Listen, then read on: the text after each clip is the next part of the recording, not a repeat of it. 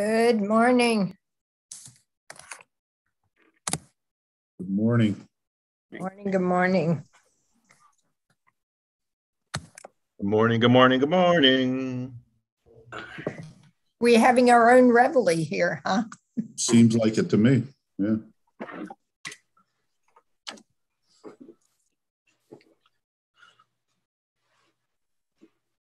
It's 9 o'clock. I just got that. Thank you very much. As we always do at 9 a.m., what I'm going to do is I'm going to share my screen here real quick and put our flag up. And if I could ask everyone to rise and say the Pledge of Allegiance. Thank you. I pledge allegiance to the flag of the United States of America and to the republic for which it stands, one nation under God, indivisible, with liberty and justice for all. Thank you. I actually saved this. It's a kind of a special treat. We had a prayer in the General Assembly a couple of weeks ago now, and Delegate Jacobs did the prayer. First, I'm going to ask everybody if you could please mute. And then I'm going to ask Delegate Jacobs if he would be so kind as to do his prayer. Can you hold just 1 minute here? I got something going on here on my computer that I need to hold. and then Joanne, you're hot. You got to mute, Joanne. Thanks, Jay. All right, Delegate Jacobs, please. How about that? My own staff is trying to one-up me on the prayer this morning. Anyhow, thank you, Delegate Ahrens. And this morning I'm offering a prayer, and with everyone, please bow their heads. America is hurting. Pandemics, racial divides, job loss, and political division have caused great suffering. We are all called to be salt and light on the earth. As Christians, we can begin healing our land through prayer and action. Let us come together not just by words, but a faith that produces works. The love and grace of God can begin turning the tide of America. We look to you and to you only, Lord.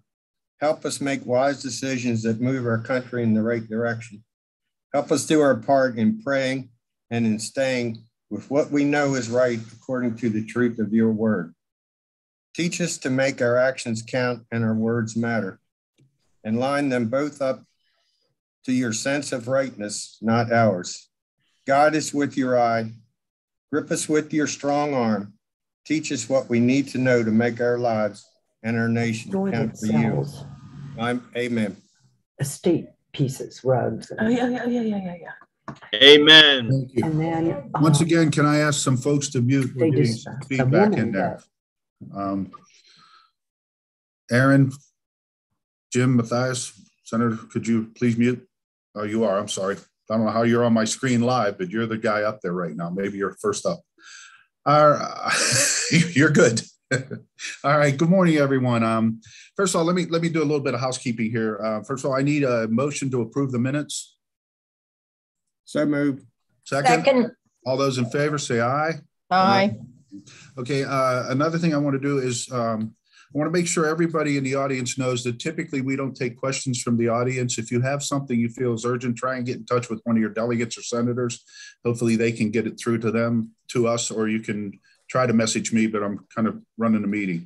The other thing I have to do is I have to offer a sincere apology. Apparently, when we set up this meeting, and I was remiss in this, for the Eastern Shore University and College Presidents, this goes back a little while. We used to do this group because it was Lower Shore, and we did not update the list. I did not update the list to include Washington College and Cecil.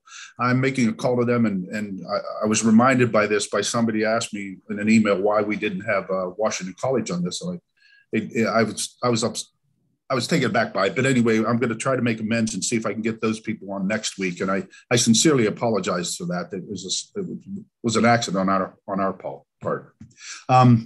Okay, that being said, I'm going to ask if Dr. Heidi Anderson, you're first up on my list. Welcome.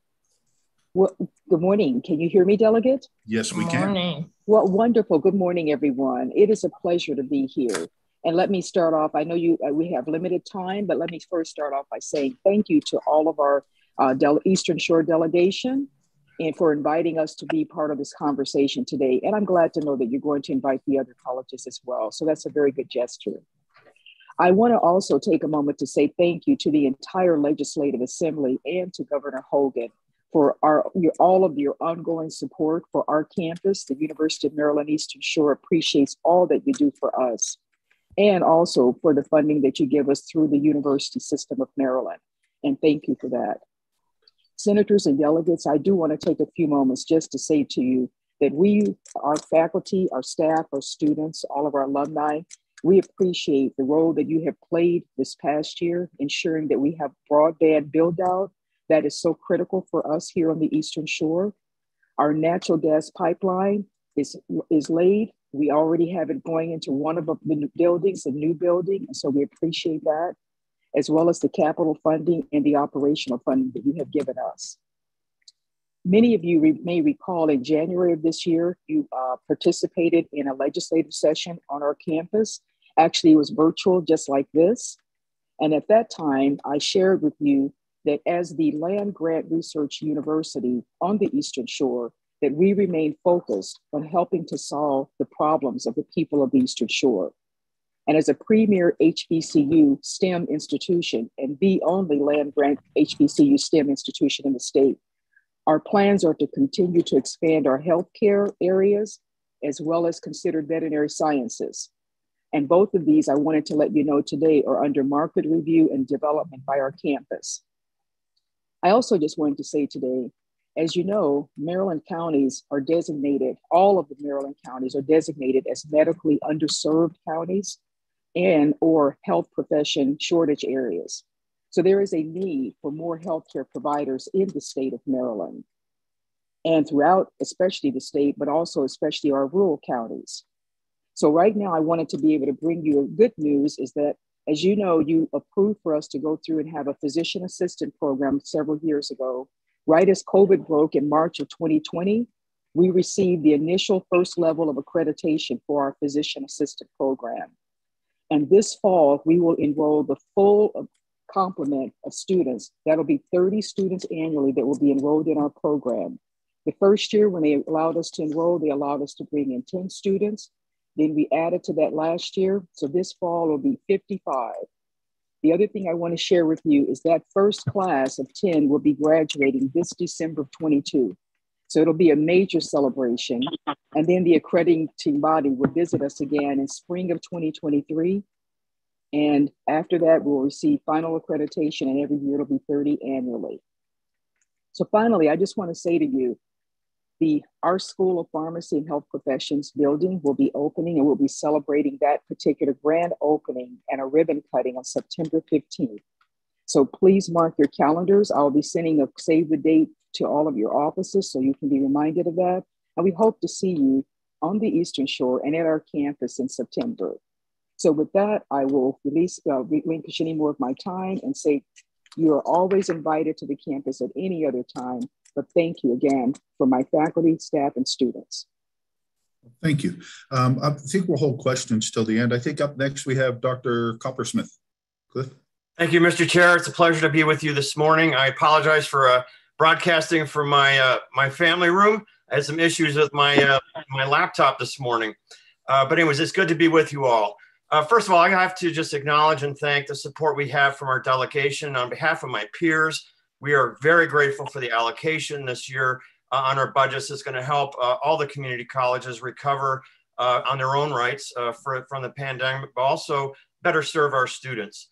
In terms of our priorities this year, we had a longstanding compensation issues to deal with our employees. And we also have our priority is getting students back to the college and back to school so they can complete their objectives. Very happy to say that our enrollment is flat this spring from last year, which is progress. We hope we're at the bottom of this trough now and recovering. We saw very encouraging results with our dual enrollment efforts. We have near record dual enrollment this spring across our high schools here on the Eastern Shore, the schools that we serve. Male students are coming back to us. And we also have very healthy enrollments in our skilled trades programs and health professions programs. Roughly about 60% online still. We were trying to get more students back on campus, but many of them still prefer to be online. but we're hoping by fall, with the recovery continuing, that we'll be more than 50-50 in terms of presence on campus. We are open, we are mask optional, and we have a very low level of activity of COVID on our campus, very reflective of what's going on with our region. We continue to work on expanding and improving our portfolio. Very happy to say our welding program is at capacity.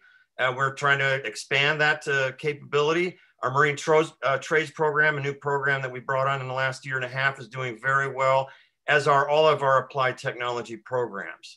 So again, we appreciate the support from our Eastern Shore delegation. I've had fairly significant interactions with almost every one of you in the past couple of months. We always appreciate your support. You're always welcome to visit. And I'm very happy to say that we're raring to go, and very happy with the support we're getting from our Eastern Shore delegation and the governor's office. And again, thank you very much for all you do for Chesapeake. Thank you. Up next, we have Dr. Goodwin. Thank you. Good morning, Chair Arentz, and delegates and senators. It's great to see you all again this year. And I would also just like to give my thanks for your support of higher education on the Eastern Shore. I would actually like to start my comments by just acknowledging our colleague, President White, and his leadership on the Eastern Shore and across the university system of Maryland has been absolutely remarkable in the last few years. So we at UMCES are really going to miss his contributions, but President White, we do have your number. So we look forward to continuing collaboration. So as you're all aware, Maryland is unique across the US to have a university that's entirely devoted to scientific and graduate education related to the environment. And even though our students and faculty work across the world and in every ocean on the world, our primary focus is right here on Maryland, managing our natural resources and the recovery of Chesapeake Bay. We've been doing this for nearly 100 years, and we take that responsibility of supporting our state agencies and the community of Maryland very seriously. You're going to be hearing an exemplar, one of our star professors, Professor Place, later in this presentation. So I'm not going to touch on his example of bringing innovation to really difficult problems, but I thought you'd be interested just to hear of 3 significant initiatives we have underway at the moment. First of all, I'm sure you've seen in the popular press the concerns about plastics in our oceans, and particularly the concerns focused on what are known as microplastics. These are plastic particles less than about 1/8 of an inch. And it's very worrying for many reasons. They don't break down very quickly, and they can have very significant impacts on our environment. So our Horn Point scientists have just begun a new research project using the Choptank River watershed as an example. They're doing this with NOAA to develop the technologies and approaches for understanding how these microplastics get transported through the environment, what the consequences are, and what we can begin to do about it. And NOAA expects the outcome of this research to inform other coastal areas in how they can monitor and understand the consequences of microplastics. Secondly, I know many of you really follow the developments around wind energy, and I just wanted to let you know that UMCES, together with Maryland Department of Natural Resources, the Maryland Energy Administration, and the Woods Hole Oceanographic Institution, are partnering in launching an ocean buoy with hydrophones that can detect and understand the migratory and residence patterns of marine mammals. We expect this will give great insights in mitigating any potential impacts in the future of offshore wind energy. And the third area I just wanted to touch on is that we've been spending a lot of time thinking about what's called, in the current jargon, nature-based solutions. And that is, how can we protect our low and vulnerable lands in the presence of accelerated coastal erosion, sea level rise, and all of the consequences associated with that. And just as one element of this major research thrust, we've been looking at the role of oysters in shoreline protection through reefs, through breakwaters, putting oyster veneers on existing breakwaters, with the idea of understanding how this not only protects our lands, perhaps reduces the effects of saltwater intrusion, but also how these oysters also maintain and improve the water quality in the bay. So with that, I know your time is short. We're very excited to continue supporting these major issues on the Eastern Shore. And of course, we also welcome visits to Horn Point Lab or any other of our state facilities for those that want to know more. So thank you, Chair Arentz, for your giving us the opportunity this morning. Oh, we appreciate it. Thank you. Up next, we have Dr. Hoy. Okay. Good morning. Thank you. And I'd like to join my colleagues in thanks for to the members of the delegation for all of your support of all of our institutions. It's so appreciative. And also want to thank you for your participation in Student Advocacy Day. Student engagement, especially during this period, has been very challenging, and to have the support from members of the delegation working jointly with our students is really very helpful.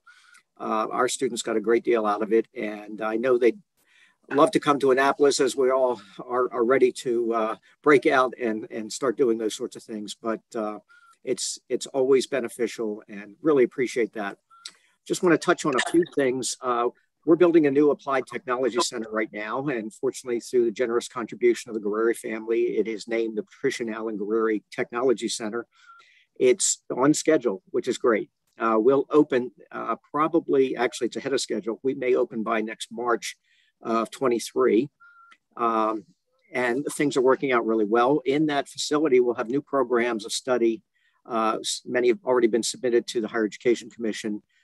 We currently have welding. We work jointly with Archon and began that with a Maryland Energy Administration grant. We've been working since that time through earned grants, and every single completer has had a job before they even completed the program. It's a wonderful opportunity. We're going to be expanding welding in this particular facility, as well as air conditioning, heating, refrigeration, electricity, alternative energy. We're currently working with US Wind with their wind farm activity that they're planning off of the coast of Ocean City. They're working with Community College of Baltimore County at Sparrows Point and working with us down here at this end of the state. So it's an exciting opportunity, and there's going to be a great deal of work done, and we hope to support that through this new facility and other things we're doing. As Cliff said, we're seeing students return to campus. We're about 60% on campus at this point. And that's by student choice. We have more opportunities on campus, but the students, we're giving them the opportunity to make their decisions about how they want to access their education. And post-COVID, or in, I guess, as we're moving through COVID, students are still choosing a lot of online options.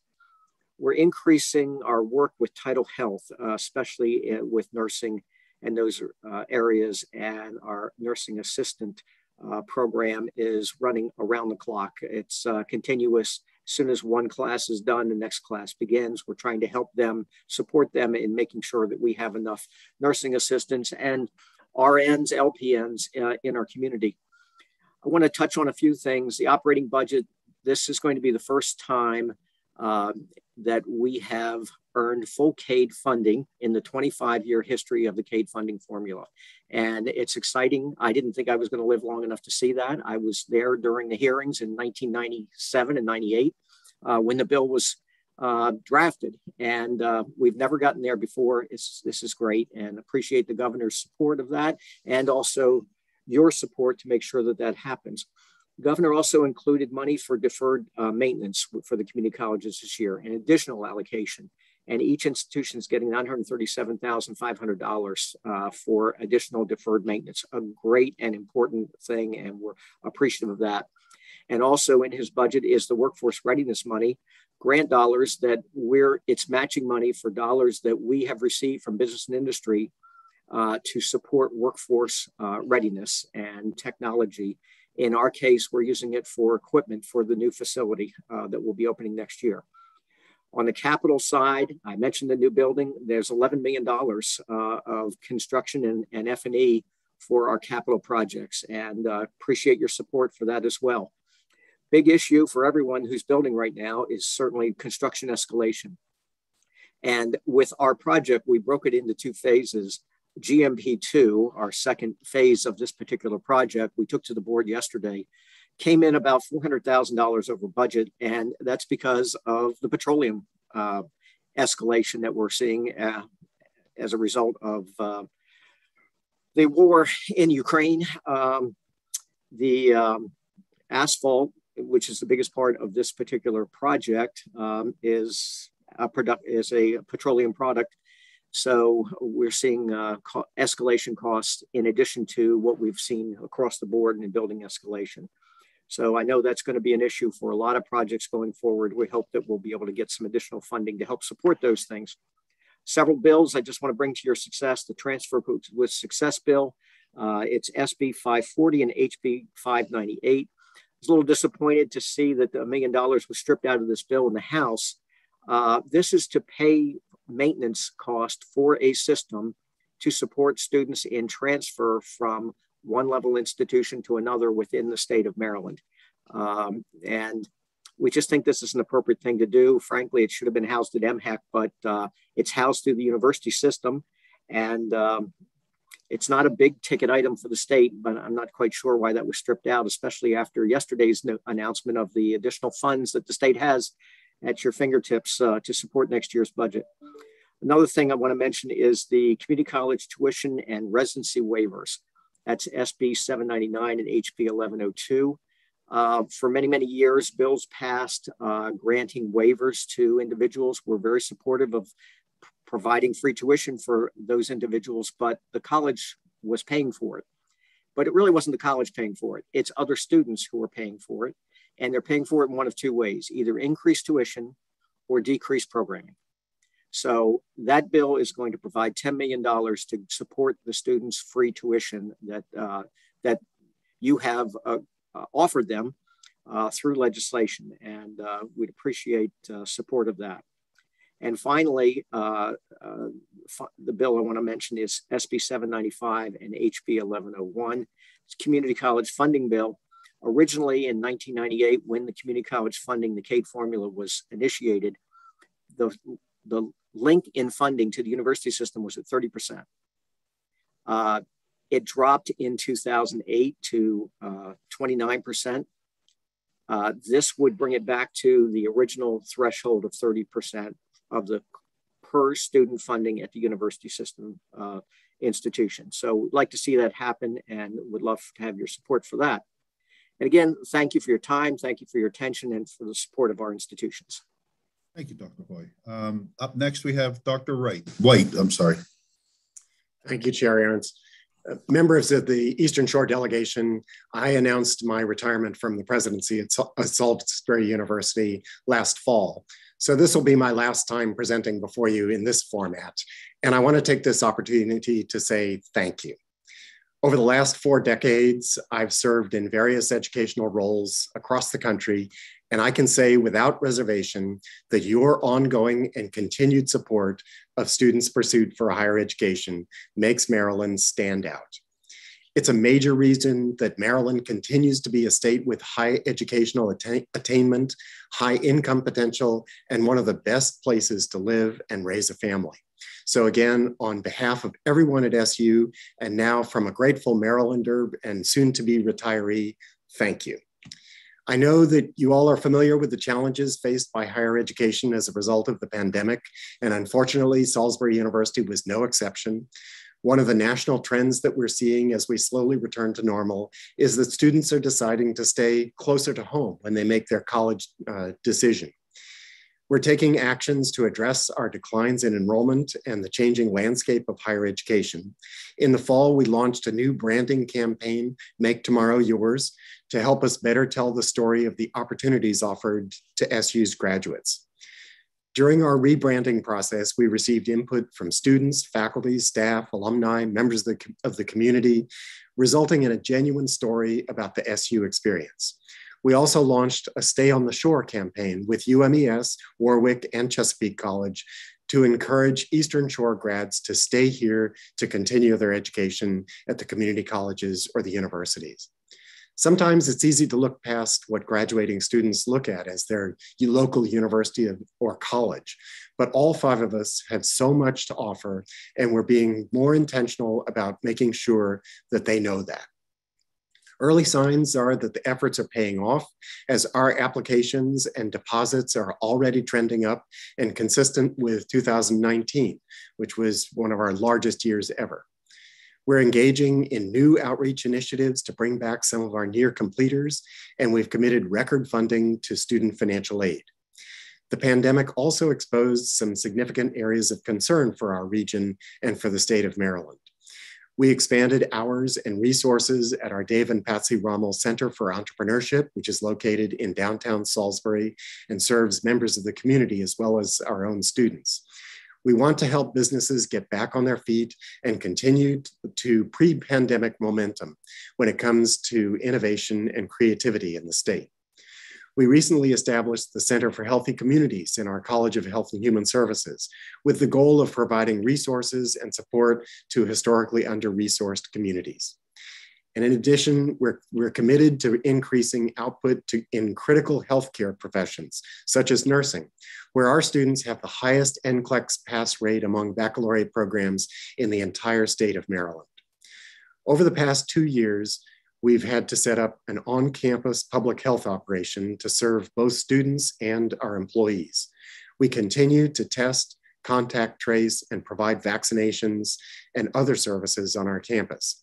That's because we decided that if we're going to be open, we are committed to doing so safely and in a way that does not present a burden to our regional healthcare system. I'm proud of our ability to keep students safe and for our attention to the growing challenges related to the mental health and wellness of our students. We also recognize that although we are dealing with the pandemic, it has affected everyone differently, particularly those who come from lower socioeconomic backgrounds. At SU, we made sure that our commitment to diversity, equity, and inclusion was reflected in our COVID policies and in our actions and policies overall. As president, it's been my goal to foster an environment where everyone can feel a sense of belonging on our campus. And in the midst of all of this uncertainty, our SU student athletes managed to win not 1, but 2 national championships, one in women's lacrosse and one in baseball. I want to thank my colleague presidents for their consistent collegiality, partnership, advice, and friendship. We got through this together.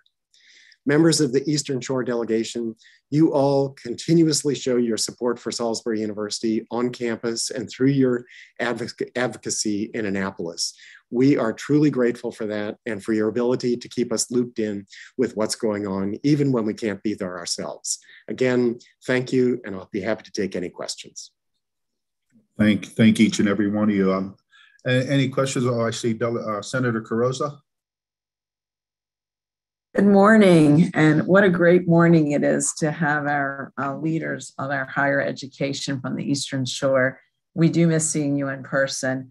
I wanted to give the 3 presidents in my district, Dr. Hoy, Dr. Anderson, and Dr. White, just 30 seconds each on a consistent theme I heard in each presentation, and that was the acute workforce shortage.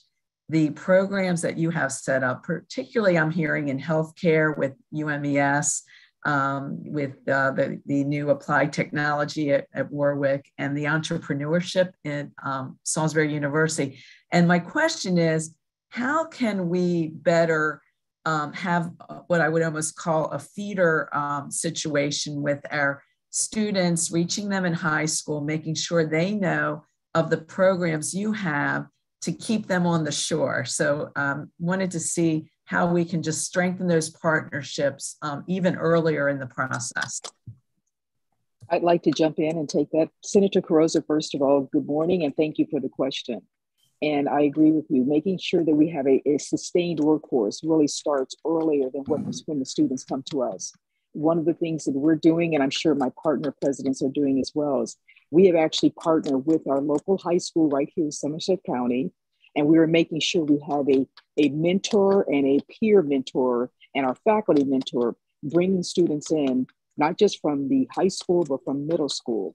We have healthcare clubs that we have in the county, but we're now expanding those to the rest of the Eastern Shore. And having that kind of activity where the students come to our campus in summer camps, but also keep them connected throughout the year. And then we're pleased to say, even on the other side of the shore, and I know that this group is real focused just on the Eastern, we're doing the same kind of partnering. And as the students come through, and hopefully through President Hoy's Warwick, they come through and they're getting a seamless 4-year, almost completely paid scholarship program from us if they come through this particular path and also through Warwick. So that's what we're doing at UMES and want to expand that. Thank you. If I may. Sure. If I may, at Salisbury, most of our health professions programs are very competitive. And the bottleneck really to getting students into the workforce on the Eastern Shore is all about expanding our programs and getting clinical placements for their education. So we've been working with Tidal Health and our other healthcare partners to expand the number of clinical placements that are possible, which allows us to expand our class sizes. We have a new grant from MHEC to do that, and we are now expanding our nursing programs. And we are also working with Tidal Health to help us to scholarship students, especially students who bring enhanced diversity to our programs to help students along and keep them on the Eastern Shore when they graduate from our programs. Thank you. Up next, we have Senator Eckert. Thank you very much, everybody, and I appreciate our team, and I'm going to piggyback with what Senator Crowswood said. Thank you so much. Any hiccups or barriers that you all see as we get folks into the healthcare workforce, let me know. I'll be working with the administrators of our facilities with the Board of Nursing to be able to continue to make that credentialing go smoothly. So stay tuned with that. But Dr. Hoy, I had a question for you since we heard all the budget bills and the funding bills yesterday in committee. There was one that you said that the money had been stripped out. Can you give me that number again so that I can see if there's any way of redeeming that? Certainly, thank you for that. In the Senate side, that's SB 540. Okay. And it was a House Bill 598 that it was co-filed, and that's where it was taken out in the House. I understand that Chair McIntosh has agreed to put it back in, but the Speaker said she wasn't ready for that at the moment. So not sure what happened. There was a lot of conversation yesterday about it, but would certainly like to see it on the Senate side. Get back.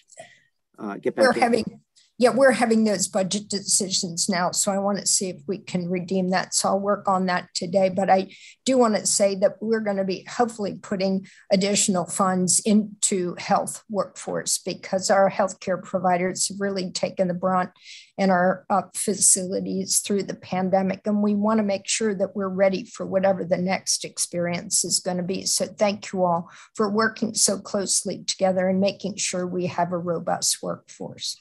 Thank you. Thank you, Senator. Our final question, Delegate Sample Use. Thank you, Mr. Chair, and good morning, everyone. I'd just like to say thank you so much to all of the presidents who have stayed on top of all of the things this past couple years, and the fact that you're still able to expand and increase student participation at various levels, and also keeping a keen eye on the retention of it as well. But I did want to just ask Dr. Hoy a little bit more, because I haven't looked at that bill, House Bill 598, but I will look at it today sometime to just get a better understanding. But is that just specifically to you, to your institution, or is across the board, and the $1 million that you referenced is what is affecting you? It's for all 2- and 4-year institutions in the state. This pays for the colleges jointly bought a new system to support transfer. And this pays for the annual maintenance cost for those systems. And it's funds that both the 2- and 4-year institutions are paying to support it. And we really think that this is something that should be a statewide initiative and be paid for. And it was in that bill. And I don't know why it was pulled out. I was surprised by it, but hope that we can get that back in. And it's just $1 million, but it supports all of higher education. And again, it's really to support the students because it's to outline where their transfer, how a class is going to transfer from one institution to every other institution. So if they take something with me or something with Cliff, and then they're going to transfer either to Salisbury or UMES or Towson or Coppin or Bowie, it tells them how that course is going to be treated in transfer. So it's not something that's really supporting the 2-year institutions or the 4-year institutions, is supporting the students in Maryland. Mr. Chair, if I might on that issue, since it's urgent and time sensitive, just to respond to the speaker pro tem, when we discussed this issue in committee, we also tied it to a workforce issue because the reason we need to fix these transfer issues is so we can get these students moving through the system, so we can directly tie this $1 million for this infrastructure to improve the transfer system and tie it to getting our students into the workforce faster. If I can make one more point, and I know we're short on time, this not only, when classes don't transfer appropriately, it not only costs the student and their parent money, but it costs the state money because you're paying for it twice. You paid for it at the 2-year institution and you pay for it again at the 4-year institution. So this supports everybody. Okay. Thank you. Thank you so much for the answer. Okay, are you done, Delegate? Thank you. Yes, Mr. Chair. Okay, I'm sorry. Thank you very much. I want to make sure your questions were answered. Okay, ladies and gentlemen, thank you very much for your participation. It's always a great event to have you all here to speak about this. It not only helps us, but also helps the audience out there. And thank you very much. And we'll talk to you hopefully next year. All right. Moving forward, in the interest of the environment, we have a group coming in today, aragonite. I don't know what it is at this point, but hopefully I'll find out. Mr. Evans. Actually, Mr. Chairman, my name's Terry Blair. I'm not sure Charlie has made it onto the scene, so I'll take Terry, if you want to take the lead, please. Thank you. I'll take the lead at this point. Good morning. My name is Terry Blair, and I'm one of the founders of a company called Blue Ocean Biosystems. Thank you initially for the opportunity to address you and present the findings of our company, which we believe offer a unique opportunity. Excuse me 1 second. Do you have video available to you? I do not at the moment. I'm sorry. Okay. Which we believe offers a unique opportunity to address some of the environmental problems that have plagued the state and the Bay, and particularly the Eastern Shore over many years. I'd like to introduce some of my partners who are present with us on the call today, as well as our guest presenter. On the call is Greg Kelly. Greg is one of our founders whose experience includes over 20 years in the Health Science Division of KPMG. Greg is our CFO and Science Officer. Charlie is one of our founders also. I don't know at the moment why he's not on the call. We had anticipated that he would be. Some of you may know him from his experience at DNR and also his involvement in multiple environmental initiatives in the state. And finally, we have Dr. Alan Place from UNCES, and Dr. Place has served as our principal investigator in multiple grants, which we've received from the Maryland Industrial Partnership. Very briefly, I will speak about the origin of our company and then turn the microphone over to our science team for a short presentation and to answer any questions. We are a Maryland company. We were formed in late 2014 to study the capabilities of a natural and self-replenishing material gathered from the waters off of the Bahamas, known as oolitic aragonite, and particularly with respect to its potential use in environmental matters. Our first step was to acquire a supply link with the holder of a long-term lease from the Bahamian government to obtain and export aragonite to the United States. Then, over the next few years, we've sponsored multiple research projects to determine the capabilities of aragonite to assist in several areas, including the remediation of excess nutrients, particularly phosphorus and nitrogen, running from agricultural fields and farms into our waterways. Its ability to assist in the reduction of ammonia emissions from animal litter, particularly chicken houses, and its ability to improve the quality of our agricultural fields. In this process, we have discovered mechanisms of action which enhance the performance of the raw material and for which we have filed patent protections. We have engaged nationally and internationally recognized experts to conduct our studies. The Professor Emeritus of Soil Study for the University of Georgia to perform our soil studies, Dr. Hung Lee of the University of Delaware to perform our poultry litter and ammonia emission testing, and Dr. Place, who's with us today, who's been our general scientific guide in this process and whose primary expertise relates to water science. Throughout the process, we've kept our focus on issues of efficacy, safety, and economic feasibility of our solutions. With respect to soil studies, we conducted head-to-head studies comparing the use of aragonite as a soil amendment to FGS gypsum, which has been for years recognized as a best management practice by the Federal Department of Agriculture. And our findings have been that aragonite outperforms gypsum without any of the potentially harmful components of gypsum. Our poultry litter studies have shown the ability to use our product to produce significant reduction of ammonia emissions while producing a usable end product, which allows the litter to be applied to soils while reducing leaching of phosphorus and nitrogen and retaining those nutrients in the soil for plant availability. Our water studies have demonstrated the capability of our product to significantly reduce levels of phosphorus and nitrogen from water samples laden with excess nutrients, and thus open the door to potential use in wastewater treatment. We're now at the point in our research where results have indicated to us that we should alert our legislators to what we have found, and that is our purpose today. It would be our hope that if the legislature finds our solutions to be promising, that it would join us as a strategic partner of sorts in spreading the message that we have to deliver. That is, that we can improve our waters, soils, and airs with the use of a naturally occurring substance without harm to the environment or to the farmers, and with the added benefit of enriching our soils for the future. So with that introduction, I'd like to turn the presentation over to Greg Kelly, and who will then turn it over to Dr. Place. Thank you. Thanks, Terry. Good morning, everybody. As Terry mentioned, my name is Greg Kelly. I'm one of the founders of Blue Ocean as well. And I'm really here to help you understand a little bit more about what aragonite actually is, what we think it can do.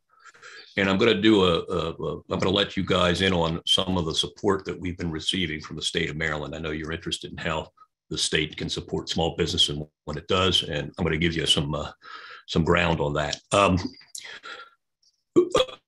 Aragonite is essentially a different form of calcium carbonate. So the limestone that you hear about is a sister. They're both CaCO3, but aragonite has a different crystalline structure.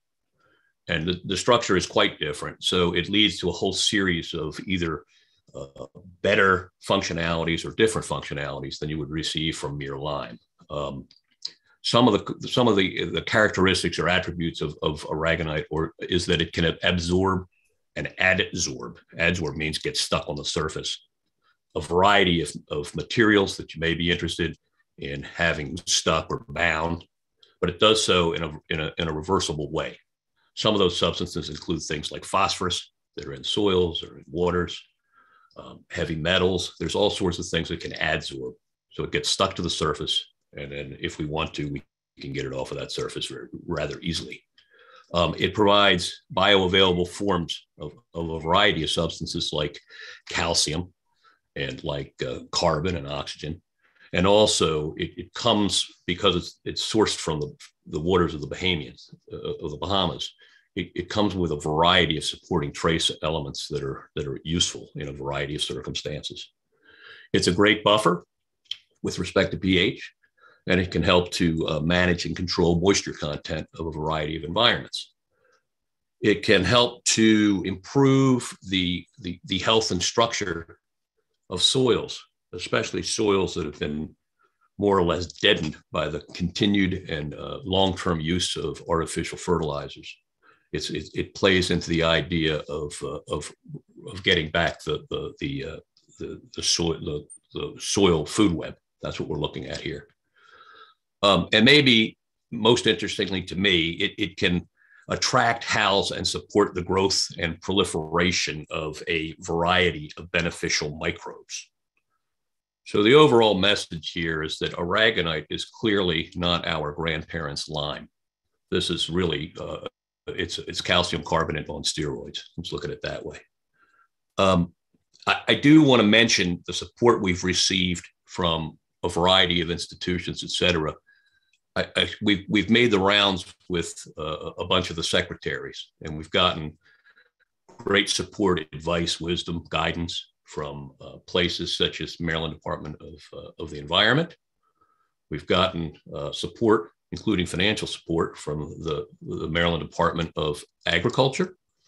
We really received tremendous guidance and support from the Department of Natural Resources. And both as an independent entity and as a provider of focused funding through the MIPS program. I do want to shout out about MIPS. MIPS has been our greatest supporter financially from an outside perspective. And we've won a series of awards through MIPS, and it's an outstanding program from a grassroots company such as ours. We can't say enough about MIPS. And then when we get to the systems, the research people, we've been able to attract a number of outsiders that are great. Some of the funding that we've received through MIPS has allowed us to fund people that aren't necessarily in Maryland when we need expertise that's outside of what we can provide here in the state. But I really want to give a great shout out to UMCES in particular, and most particularly to Dr. Al Place, who we were introduced to and we funded through a variety of MIPS support, but he has done more for our company than can reasonably be expected by any researcher. Just a great guy. UMCES is a fantastic program. It aligns up very well with what we are doing. Finally, I do want to say this. We do have a number of different products that we are developing. And we have what I will consider to be sort of a test market or proof of concept distribution of the product, both in its raw form, particularly. We haven't enhanced or fortified. When I say enhance, what we do is we have a process for increasing the surface area and or porosity of the material, which makes its benefits even stronger. And we also are looking at a variety of ways to inoculate it with a variety of substances, either inoculate or just have it absorb substances for delivery that would encourage, again, mostly the growth and proliferation of microbes, which is what you want, beneficial microbes. To that end, we have gotten this stuff spread on approximately 25,000 acres, raw material, thrown it on the farmlands. And so far, the feedback has been really just fantastic from the farmers. There is I'll call it a groundswell, frankly. People are excited. They're dancing in the streets, frankly. And we expect that you'll hear more and more about this product as we move forward. And with that, I think I'm going to turn it over to Dr. Al Place. Thank you. Delegates, can I try to share a 3-minute video? Yes, you can. Okay. Everybody can see that? We see you, yeah. I'm a professor at the Institute of Marine Environmental Technology. It's my pleasure to describe the work we've been doing for the last 5 years with blue ocean biosystems. I want to talk about an amazing material, what I'm calling Mother Nature's phosphate sponge. And it's a naturally forming calcium carbonate, but it has amazing properties, more so than just being a liming agent. This is a naturally harvestable material from the Bahamas, basically. And it has many properties that make it very, very unique, including phosphate binding, nitrogen removal, pH elevation, and it has a really nice shape. And Blue Ocean has a partnership with Calcium, who is currently harvesting this material, bringing it up to the US. We found many agricultural benefits for it. It's, in fact, we've been able to increase the surface area from this 1.7 square meters to 4.1 with a specific treatment that Blue Ocean is patenting. It has the ability to raise the pH in soil, very important on the Eastern Shore. And more importantly, in our aspect, it absorbs phosphorus. And it's also a very efficient source of calcium. So in this material that you see in the middle, we've had many projects that we've looked at. Starting with a project that we looked at, the role it could play in recirculating aquaculture, both raising the alkalinity of the system as well as binding phosphate. And that was with Maryland Industrial Partnership funding with Blue Oceans. We then had a second MIPS that dealt with recovering soil, recovering phosphate from soil and stream leaching off of agricultural. And then we were also able to show that we could put this in bioreactors that could be used for removing nitrogen as well as phosphorus and not producing methyl mercury, which is a current problem with it. Now, more recently with MDA funding, we've been actually applying it to phosphate soils, showing that it actually, in principle, looks like it does the same thing that gypsum does. It actually holds on to phosphate off the leaching. An interesting subsite that was brought in is that it turns out that if you add aragonite to chicken litter, it looks like it lowers ammonia emissions from the house itself and can then still be applied to soil. And then lastly, with funding from the Bailey Wildlife Foundation, we've been actually able to mimic this process in the lab, producing it, so not having to harvest it at all. So I hope it's too bad that I'm not in present. I'm current. So I'm going to stop sharing. And the word that was ending, that was actually because I was in Hawaii. So the take home that we want the delegates to know and everything else, and let the farmers know, there is a material out there that can do all the processes that they would normally do with none of the negative effects. And this, we just met yesterday with Purdue. If this production, we're seeing in some houses an 80% reduction in ammonia emission, 80%. And if that is actually found through all the industries, it'll be a big impact. And also we're seeing really positive effect with the farmers in terms of what they have to do on the Eastern Shore. And for the stuff that we do in terms of aquaculture. In full disclosure, I have no equity in this company. So this is purely being done on my part to deal with environmental issues. And God, if this single material can do phosphate mitigation along with ammonia emissions and along with nitrogen reduction, and this idea of bioreactors, which is what Iowa is using big time to reduce nitrate in the soil without, in our case, without the production of methyl mercury. So I'm open for questions at this point. But the main thing is this is an informational thing to the centers. All this work is on the Eastern Shore, and I'm over here on the Western Shore in Baltimore. Okay, I think first off, we have Delegate Jacobs. Here we go. Thank you, Mr. Chairman. I guess I'll direct some of my questions to Mr. Place.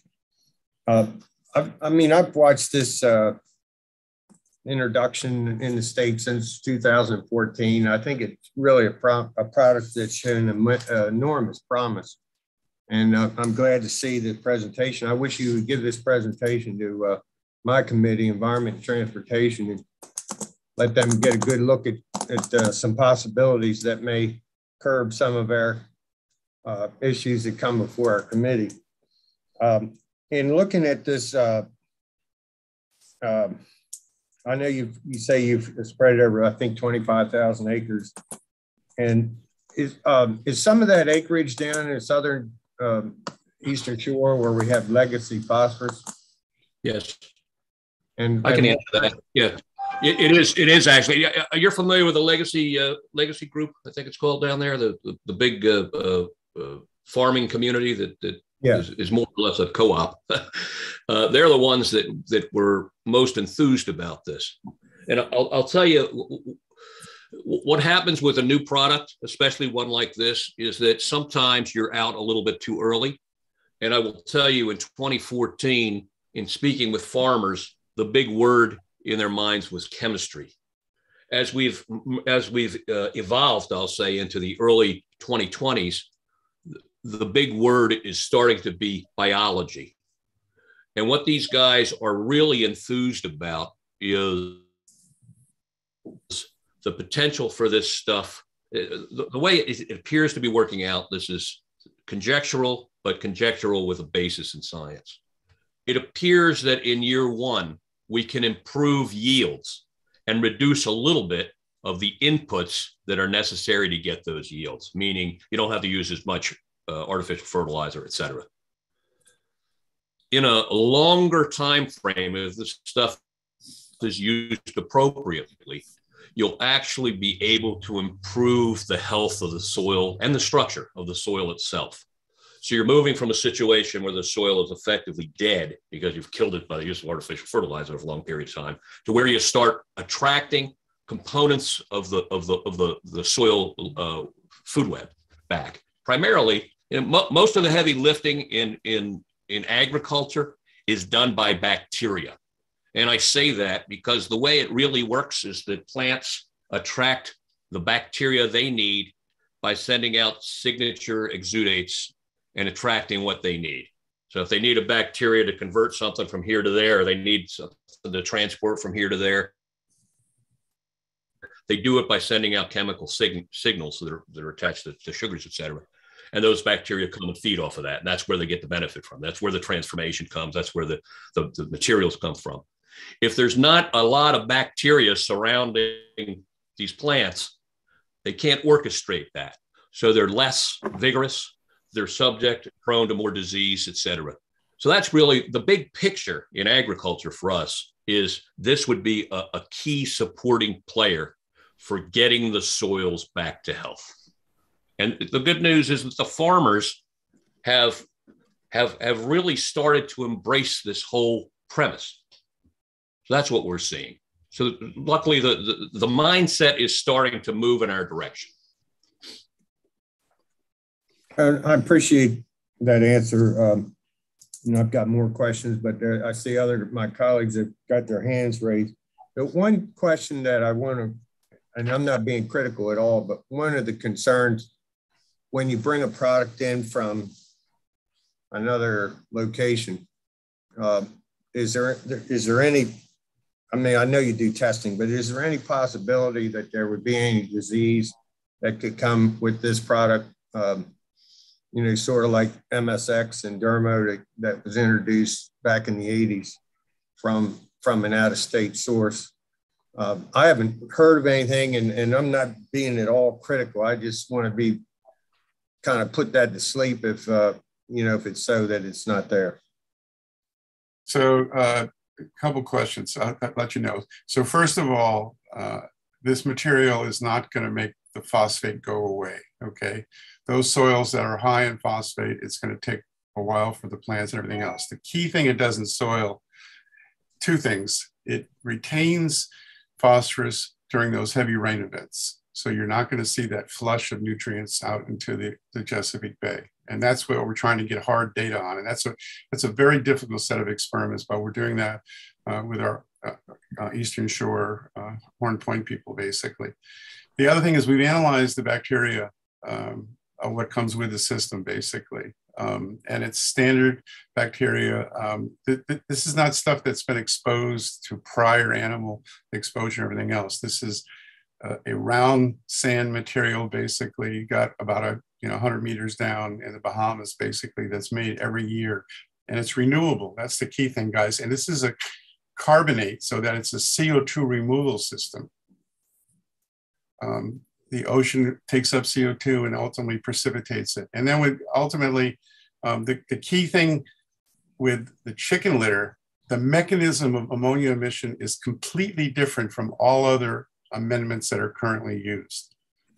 And it's because we've changed the bacterial community, because aragonite does this amazing thing called changes the water activity. It actually retains water in a more bound state, basically, and it actually lowers the moisture content of the chicken litter.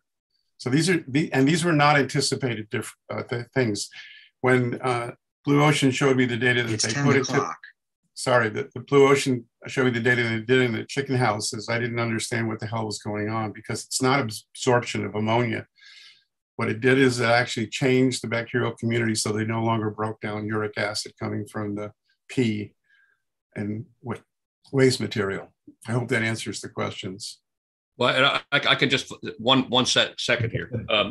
We've done extensive testing on its safety, and we've never seen evidence of any type of corruption. Thank you very much for your answers. Sure. All right. Up next, we have Delegate Hornberger. Thank you, Mr. Chair. I'm still not understanding what your product does. Is it a phosphorus binder that prevents the phosphorus from leaving the soil? Well, it doesn't prevent. So it is a standard liming agent that farmers would use to raise soil pH. So it raises soil pH on the Eastern Shore from 5.2 to about 6.5, the optimal pH. That's its function as a liming agent. Secondly, it has this unique property. It binds, relative to calcite and other ag lime, it binds 7 times more phosphate on a molar basis, but that binding is not irreversible. It's still available for plants. So what it's doing, it's lowering the leaching event during rain events, which is when almost all of when we have this nutrient input, on the Eastern Shore from the trips and so forth. And the other thing it does is it changes the microbial community, because it is an alkaline and this water absorption capability, this water activity. Water activity is amazingly important for whether pathogens can grow or not. And are you looking to increase PSMs? Describe what for you PSM means. So phosphate solubizing microbes. What? In essence, it could. We haven't done the soil part. All we've been doing is looking at the leaching events during rain events off agricultural farms on the Eastern Shore. So we have piezometers where we're actually measuring water output and so forth. So in the case where there is, you said you applied this to areas where there's the phosphate levels of the soil are too high. Or normal. Or normal, aside from the pH, I mean, because we can accomplish that with just lime application. But so if we're looking at the areas where it's too high, if this is a binder and it does or does not increase the metabolism or the changing of the phosphorus, wouldn't that actually impede the lowering of the phosphorus in those areas? Yeah, so what it's going to do, it is the phosphorus that is above, 500 FIV values, everything else. All we're going to make sure is that it's not going to be leaching off those soils during rain events. But it does make the phosphorus more available to the plants. Okay. You get me? Yeah, I would think that you would want to metabolize it in the areas that it's too high more quickly, but you're saying that this enables that. Yeah, but the problem is phosphorus, unlike nitrogen, phosphorus is not volatile. In other words, you can't turn it into nitrogen gas like you can with nitrogen, okay? Right. And so all it's going to do, what we're trying to do is it's still going to raise the soil pH. Mm-hmm. And the other thing I should say too, for you guys, and the chicken litter, what we've done is we've improved the phosphorus and nitrogen ratio. And the aragonite in the chicken litter can then be put on the fields as a fertilizer and still do soil pH increases and retain phosphorus from leaching. And I can follow up briefly. We have been looking. Look. Part of this whole deal is the idea of inoculating. When you start talking about inoculating, there's a couple of things you don't want to do. You don't want to necessarily be bringing in exogenous bacteria into a place that it shouldn't be in. The second thing is you don't want to get involved with things like genetically modified organisms, et cetera. So we try to avoid all that stuff.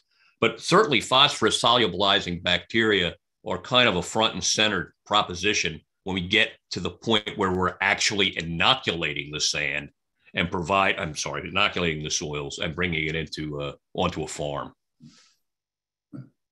That would probably be one of my early targets in terms of what I would want to inoculate it with.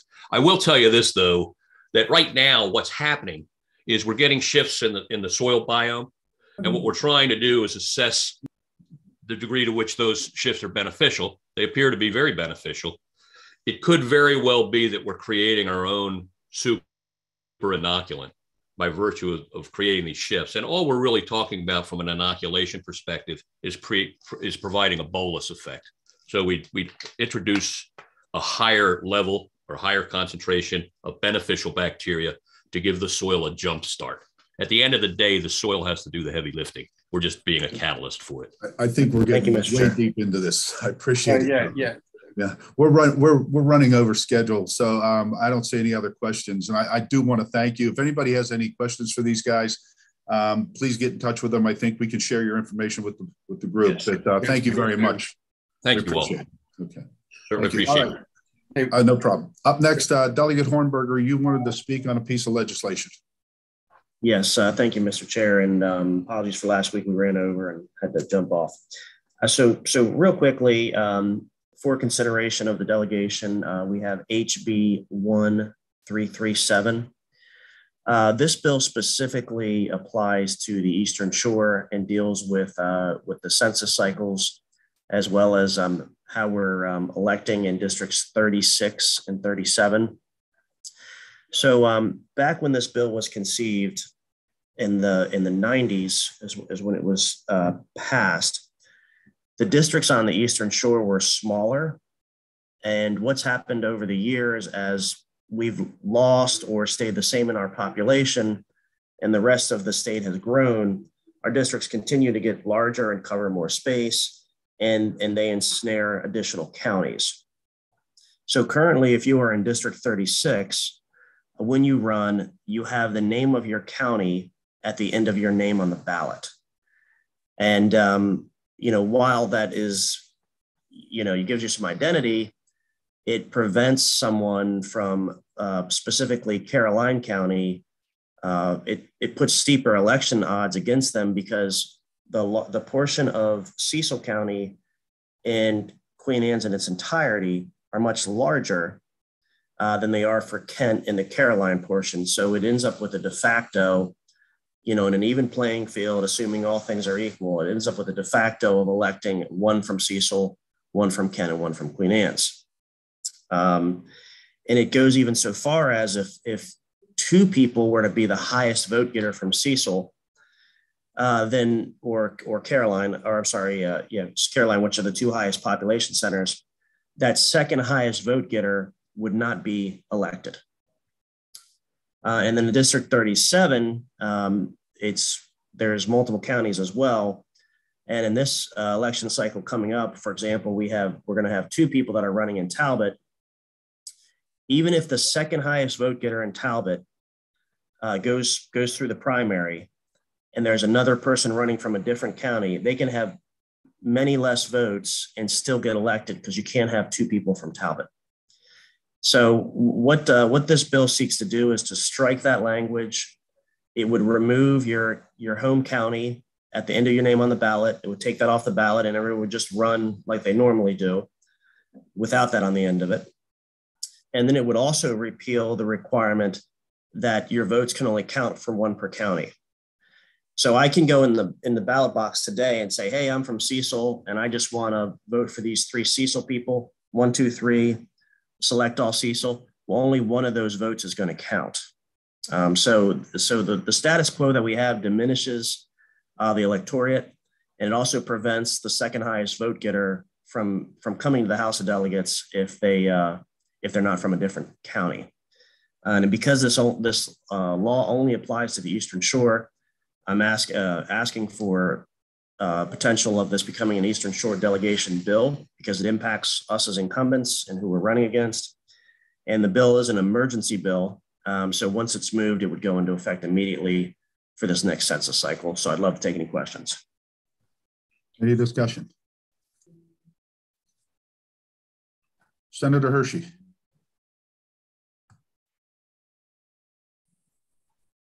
Thanks. Senator, Kevin, let me see if I understand it. So for instance, in District 36, this would make it a true 3-member delegate district is what you're saying, right?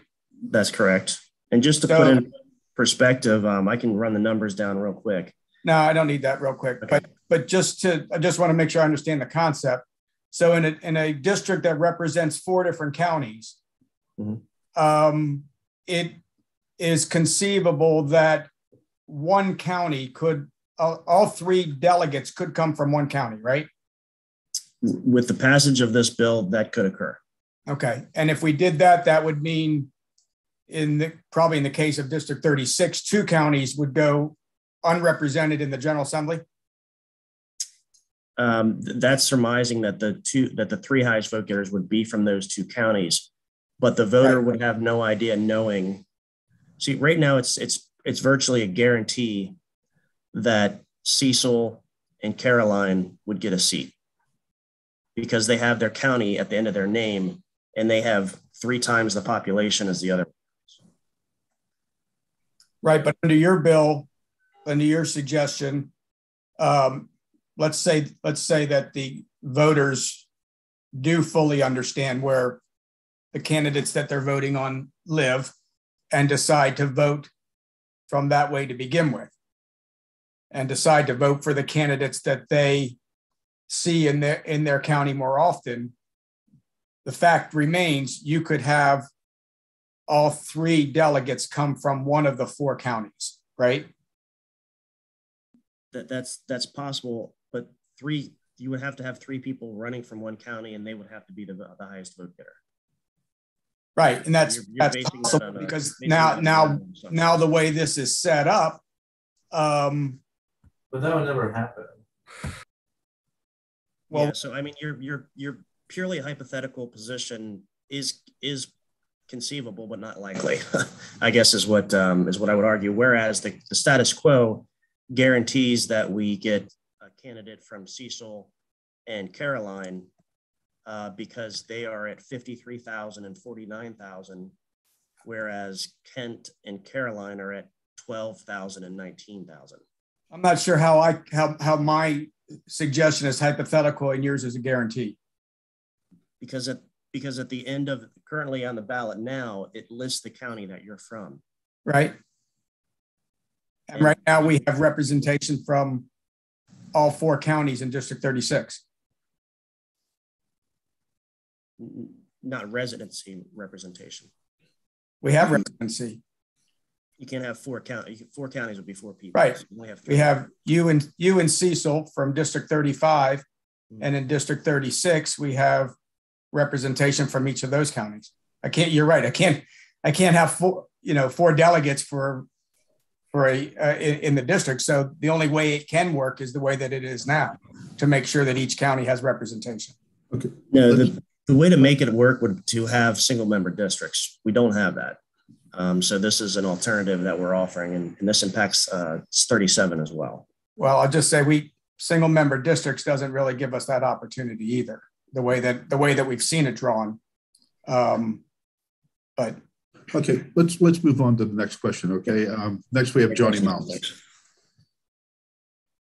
Thanks, Chairman. Real quick, Delegate Hornberger.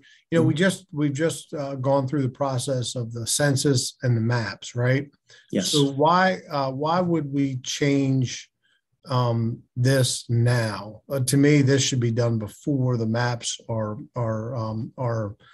drawn. And what is this kind of follows along the lines of Senator Hershey. We've got these massive districts now, right, where we're underrepresented. Why would we do this after the fact? No one can predict, population migration.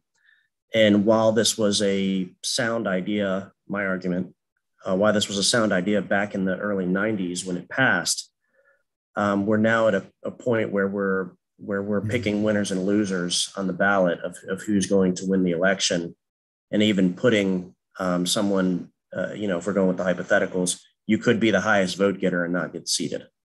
So I think everybody thinks, maybe I'm speaking ahead of myself, but everybody supports a regional guarantee for representation. And I see this as what minimal protections we have for regional representation. If this were to become law, those would be undermined and there would be less protections. Even though I don't like the way the current system works, I think that this would undermine that and open up opportunities for, multiple members from one county and people in different counties not getting representation. I just want to share that with you, and I'll turn the time over. Thanks. Thanks. Next up, we have Delegate Grice. All right. Yeah. Thank you. And this is probably one time where there's a difference of opinion and, inside of our group here. And I'm with Kevin on this one, actually. The chances of and obviously I come from the smaller county in District 36, and it's even smaller now than before. I think we had over 20,000 people in district and from Carolina in District 36 prior to these LRAC maps. Now we're down to 13. And if we were going to have 3 people from either Queen Anne's, which I think has the largest population, not by much, and Cecil County is just behind that. In order to have 3 people from either one of those 2 counties, or even 2 to win, they would have to slate up and then persuade people in the entire district to vote for those 2. That's the only way they can do it. For me, I think it's a better chance and more of a fair chance for anybody in the district to be on the ballot and not have the county from which they live be on the ballot. And what that does is it's going to force those voters to do their research and to do their homework. And we've seen, this will be my, 5th election, 2 primaries, 2 generals. And this will be the 5th one. And I've seen so many other candidates go through and it's hard to tell by what the motivation of the voters are. But these are no-name people, and they end up with a lot of votes. And you wonder if they end up with a lot of votes because people just go down the ballot and they're like, okay, this is somebody who lives in my home county, so I'm going to vote for them just because they live in my home county.